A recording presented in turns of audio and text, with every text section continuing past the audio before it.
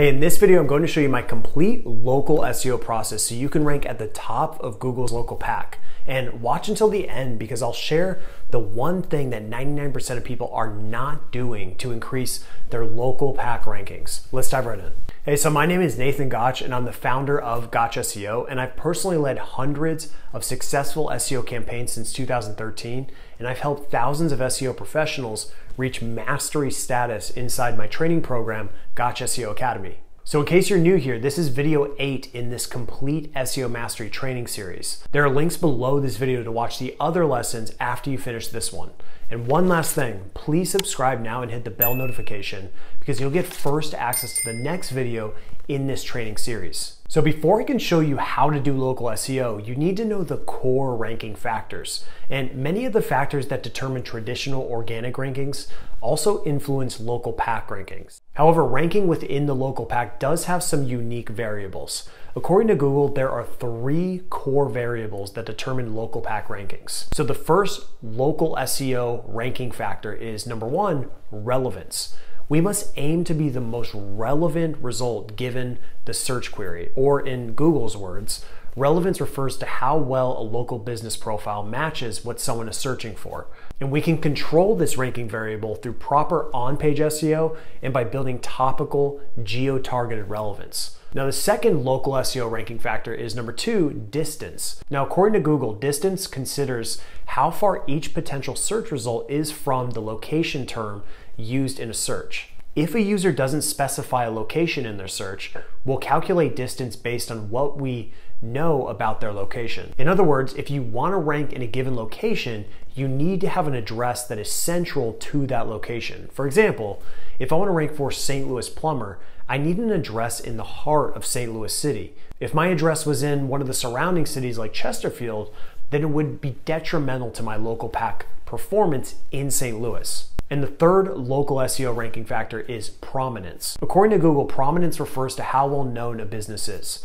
And you can perform well in the local pack if you nail the first 2 variables with low competition keywords. However, if you're in a highly competitive vertical, you'll need to optimize for prominence. And there are 4 core actions that will improve a local brand's prominence. First is review count plus score on your Google My Business listing. So there should be an active initiative to land more 5-star reviews on your Google My Business listing. Ideally, these reviews should come from people who are located in the target area.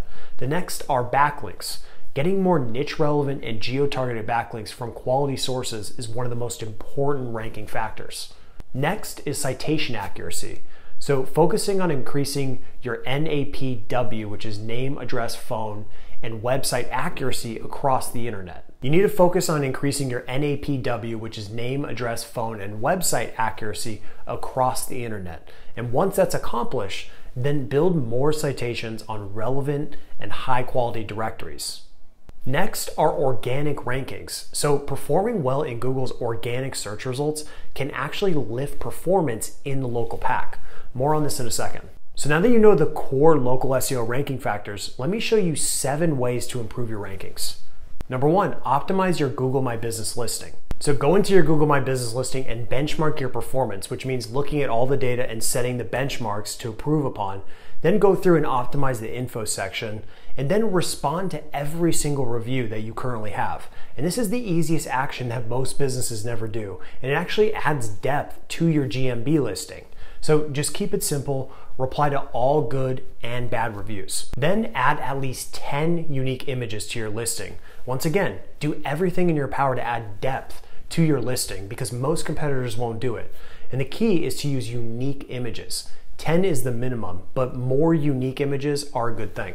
Next thing to do is create product listings. So services are also considered products, so take advantage of this section to add even more depth to your profile. Inject your primary keyword where it makes sense. Then if you can, create frequently asked questions. So first, brainstorm some frequently asked questions about your products and services. Second, have your friends, family, or coworkers go onto Google and ask these questions on your listings. Ideally, the questions should be asked from people who live in the primary location or who are close by. Number 2, create a GMB posting schedule. So GMB posts aren't a direct ranking factor. However, they can indirectly improve the performance of your listing because they can lead to more engagement. So GMB posts expire in 7 days, so you should aim to publish at least 1 new post a week. First, I recommend reviewing Google's guidelines for GMB posts. And this will make sure you don't violate any guidelines that could jeopardize your listing. Second, Google has a free tool you can use to create assets for your local business that's worth checking out. However, you should create content on your GMB that hits each part of the sales funnel. So at the top of the funnel, you might have blog posts, YouTube videos, or even podcast episodes. At the middle of the funnel, you might have webinars or white papers. And then at the bottom of the funnel, which are the most important pieces of content to produce, are going to be review posts, which is just simply reposting your Google My Business reviews, testimonials, case studies, company updates, local charity events that you're involved in, new products and services that you're launching, new team members that you've added, upcoming quarterly or annual promotions and sales, product or new feature launches, company updates, or annual holidays. The list goes on and on. Number 3, clean up your citations. So go to Semrush, click on local SEO, and go to their listing management tool.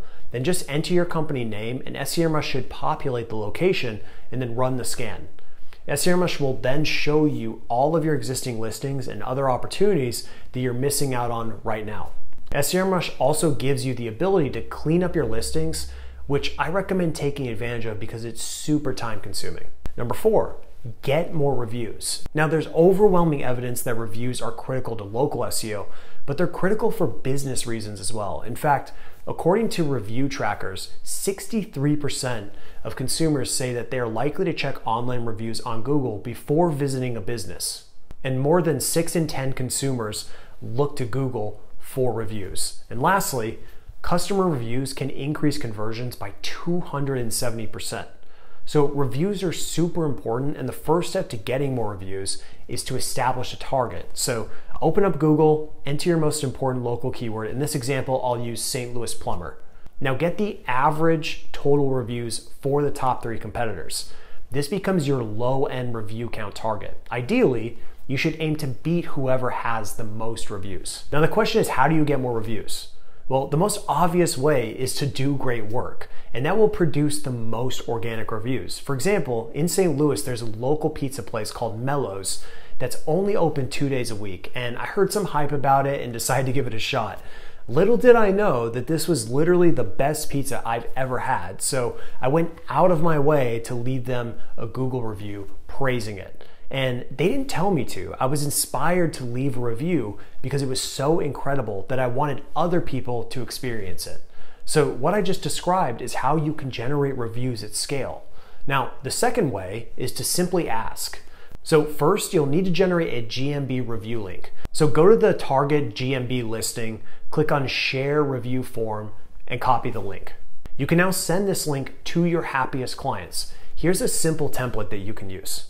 But at the end of the day, your review collection process needs to be a part of your company's culture and processes. Seek feedback from your customers and ask for reviews. That will put you ahead of most local businesses. Number 5, optimize your existing pages. So at the most basic level, your primary keyword should be in your URL, title, H1 tag, first sentence, and last sentence. But to take things up another notch, I recommend using Semrush's on-page SEO checker. So go to the on-page and tech SEO section, click on the on-page SEO checker, and start a new project. Click on import keywords and pages, and then select your preferred option. In this example, I'll use manually. Enter your target keyword and the exact keyword phrase you want to rank for, and then click collect ideas. Semrush will then show you how to optimize the target page from a strategy, content, semantic, technical, UX, and even link building perspective. So just make sure you benchmark your performance today and then execute on all of these recommendations.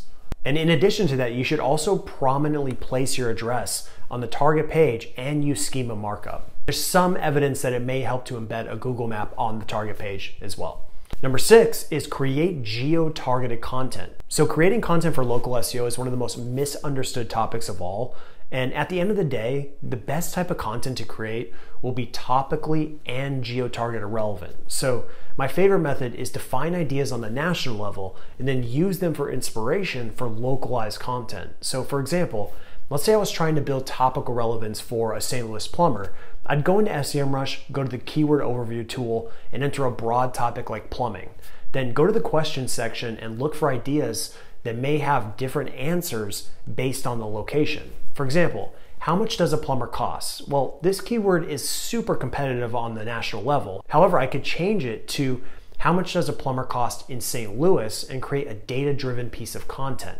Then I would do the same thing for the seed idea, when was indoor plumbing invented? But instead, I would create an asset for the history of plumbing in St. Louis. Now, the key to the strategy is to avoid slapping a location on a topic that isn't variable based on the location. For example, a keyword like how do you spell plumber won't change based on the location. Therefore, creating a page like how do you spell plumber in St. Louis would be spammy and wouldn't make sense. Number 7 is acquire local backlinks. So using a content-centric approach is the best way to acquire local backlinks. However, there are some push methods you can use like local donation or sponsor links. So go to Google and search list of donors plus St. Louis or the city that you're targeting, or St. Louis plus sponsors. And you'll have to dig through these opportunities to find pages that actually link out. However, these are golden opportunities. And you should also tap into local bloggers who want to cover local businesses. And you can collaborate with these bloggers and score some decent links. So just go back to Google and search city plus blogger and add these to your prospecting list and then send them a very simple email like this. So keep one thing in mind, the perfect local backlink would be topically and geo-targeted relevant. However, getting links that are just geo-targeted relevant are helpful as well. And getting links on the national level that are just niche relevant will also help you build website authority and increase SEO performance. So the ultimate goal of link building is to build page and website authority, which will increase rankings. And I covered link building in great depth in a previous video in this SEO Mastery series, and I'll have a link below this video. So in the next video, I'm going to walk you through my complete SEO checklist. So please subscribe, like this video, and drop a comment below to show me you're excited about the next video. Thank you so much for watching, and I'll see you in the next one.